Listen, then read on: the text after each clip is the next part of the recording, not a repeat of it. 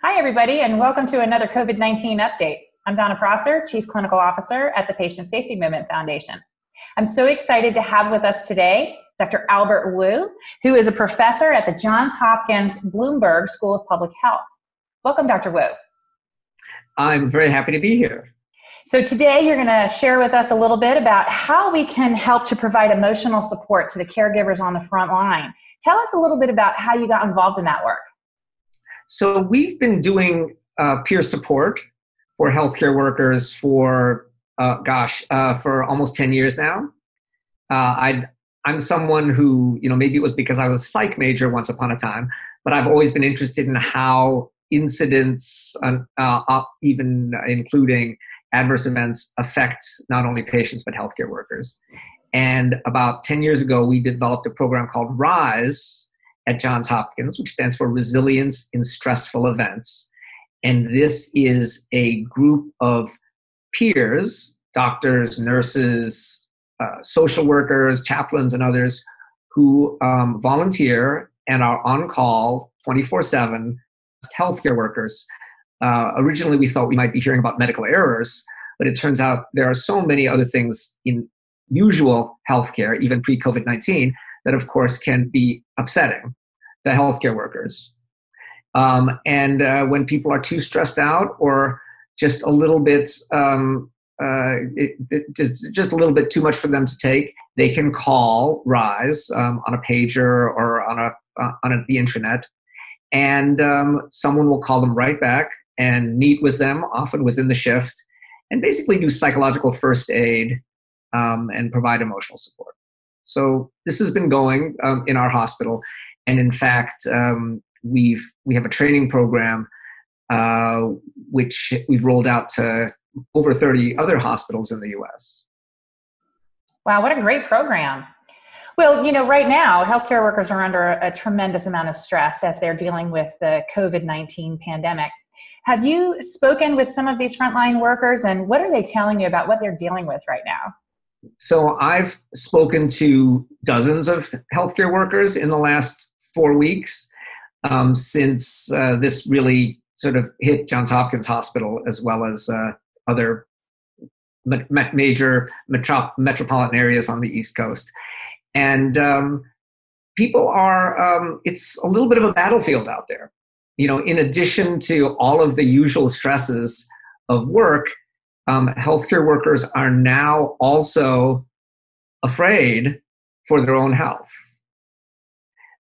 This is pretty uncommon. This is something that may pop up occasionally in an episode of workplace violence or something like that, which unfortunately happens every now and then. But at this moment, healthcare workers are experiencing all sorts of emotions. First of all, they are worried, anxious, afraid for their own health, that they might get infected. They're sometimes even more worried that they might get infected and then take that contagion home to their families. Perhaps they have someone at home who's frail or immunocompromised. People are also disoriented. They're being asked to take on roles that they haven't really quite had to before. They may be asked to move to a different unit. Their unit may be changed from a pediatric unit to an adult COVID unit. And this is really unsettling for people. And people are then sort of separated from a lot of their own support. So all of this is difficult, and sometimes people are angry. Sometimes they're frustrated because the message seems to be changing every day, because they feel like they're not getting all of the tools they need to do their work. They may feel like they don't have enough protective equipment, which fortunately that's not really the case, at Hopkins, but many places it's definitely true. And this just sort of adds insult to injury. That it does. Well, so what recommendations then do you have for hospitals? How can they better support their healthcare workers right now? So I think this is great. I think this is a great question. And one thing that they can do, of course, is first attend to the daily needs of those healthcare workers. So they need to make every effort they can to provide appropriate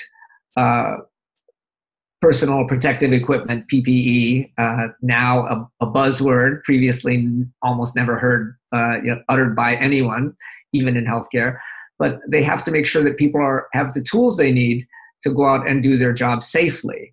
If workers are still in fight or flight mode, it's going to be harder for them to do their jobs and harder to absorb the messages, which necessarily change sometimes from day to day about what we've learned about the virus, what you need to do to keep yourself safe, what the protocol is, what we need to do given the limitations that aren't necessarily are imposed on us by sometimes, sort of nearly overwhelming numbers of patients.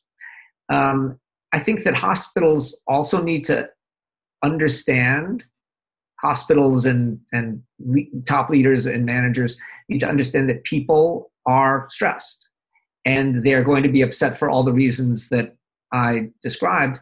In addition, people are just sad. They are patients that are sick, some of them dying, and there's this really strange situation where patients are separated from their families, who are not permitted to visit or are only allowed to visit in very limited numbers because of trying to reduce, again, the spread of disease. So I think that hospitals need to understand that this is not business as usual. They need to shift into a little bit of a mode for communicating in a crisis. Crisis communications are a little bit different than everyday communications. You need to make sure that you get your message out, that it's clear, that it's somewhat optimistic, that there is a plan, and that you communicate it to people. You give people news frequently, sometimes even bad news, and that you let people know that you are there for them, that you appreciate them, and you've got their back. You are there to support them so that they can do the job. I think they also need to provide things to just take away some of the burden. In general, as I mentioned, healthcare workers work pretty hard and are somewhat stressed a lot of the time. Hospitals can be kind of traumatic work environments, but now people have got extra things. They leave the hospital and they need to drive around for an hour to try to get toilet paper or milk. And the more the hospitals can do to make things just a little bit easier for those workers, by perhaps taking away some of those burdens, by providing opportunities for groceries or childcare or pet care or transportation, all of those things can help. Yes, absolutely. Well, those are some really great tips. What about with healthcare workers themselves? Any suggestions or tips on how healthcare workers can support each other? Well, I would say that healthcare workers should do their best to support each other, and should also try to make sure that they are okay themselves. I think the first thing maybe to do is to do a daily check-in with yourself, to figure out, how am I really doing? I just said, when someone said, how are you? When I said fine, what did I really mean? How am I doing? Do I need to talk to somebody? Do I need a shoulder to cry on? Do I need to avail myself of some of the services that might be available? I think that in interacting with each other, I think people need to be a little bit extra understanding and supportive. I think we are all a little bit on edge, and if someone says something to you that is not in a tone that you really love, I think that understanding that that person is stressed is the first step, and perhaps going one further and saying, boy, this is tough. How are you doing, by the way? As opposed to sniping back at the person for being a little cranky or inappropriate.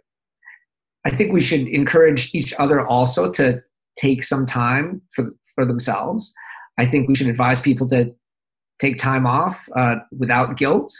We should encourage them to go and do some things that they like to do while they're off and really be off. I've been encouraging people to unplug as much as possible.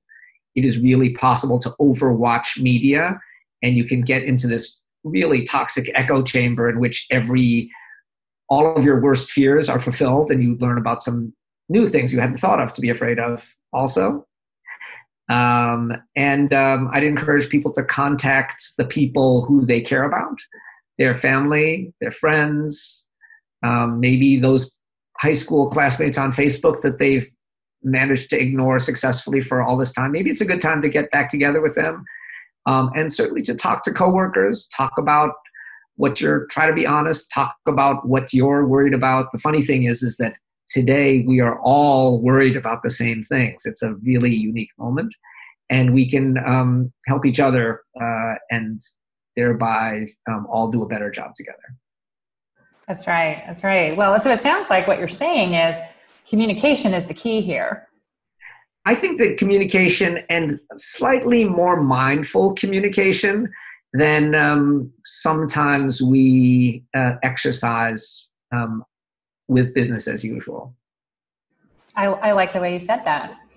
Well, thank you so much for joining us today. Are there any final thoughts that you have for our healthcare workers or for hospitals across the world? For hospitals, I think that I'm actually very pleased that at Johns Hopkins, we've managed to really pull together the resources that we have available, which include RISE, but also our chaplains, our employee assistance program, our well-being program, and our Department of Psychiatry. And we've gotten together and tried to work out a coordinated way to provide all of the different kinds of support, many of them which I've described, to healthcare workers, both being able to answer concerns and questions, and also being able to reach out proactively to some groups that we understand or anticipate might be having problems. So I think that health systems, hospitals and health systems can do the same. They should realize that there are a whole lot more mental health problems out there today. And the sooner that they can get on top of that, and maybe even get ahead a little bit, the better they'll do now, and the better they'll do in a few months, 6 months, when things begin to open back up again. All of this will not have gone away, and we'll have to deal a little bit more with, so the legacy of the psychological impact of this crisis. Yeah, I think you're right. This is going to be with us for some time. So those are some really great thoughts for hospitals to consider in terms of helping their team with wellness. Well, thank you very much for joining us today. I'm so very excited to have you with us, and I really look forward to speaking with you again in the future. Well, that would be terrific. Thank you so much for the time.